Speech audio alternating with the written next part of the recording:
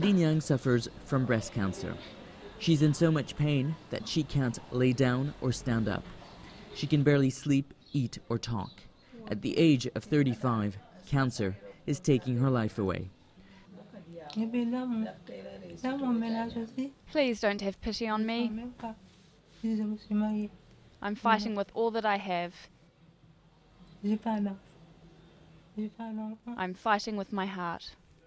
Treatment is expensive in Senegal. Most breast cancer patients here die alone at home with no care. Next to the city morgue is the only cancer institute in the country.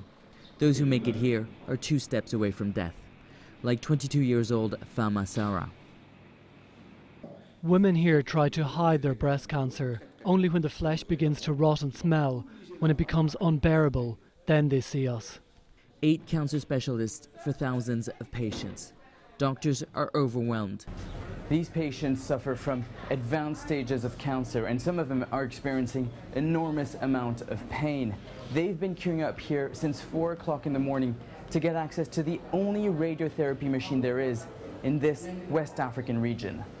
Purchased 24 years ago, this cobalt therapy machine is no longer used in the West.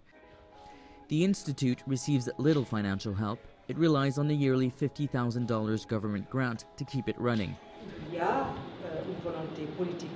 There is a political will, we just have a limited budget.